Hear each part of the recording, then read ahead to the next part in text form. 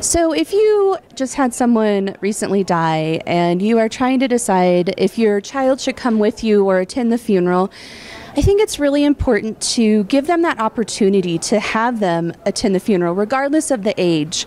And a couple really important things that I have found that work really well are to just give them as much information about what they could expect if they go to that funeral. What are they going to see? Who's going to be there? What's going to happen that day? Very simple things, but give them as much information as you can before they go and allow them to decide. Maybe they want to go, maybe they don't. If they don't want to go, maybe explain where will they be going, who will be with them, when will everyone else be back. If they do go, also remember to maybe have a safe person that if that child needs to step out for a grief break, they can step out with this safe person. So maybe it's a family friend that doesn't have to be at the funeral the whole time. Allowing that child to, again, have a choice of what they're doing while they're at that funeral.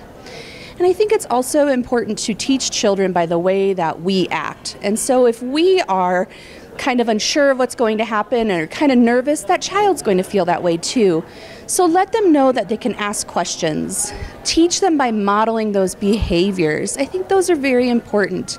But the biggest thing is just let the child know what's going to happen. Give them that opportunity for them to decide if they want to attend or not.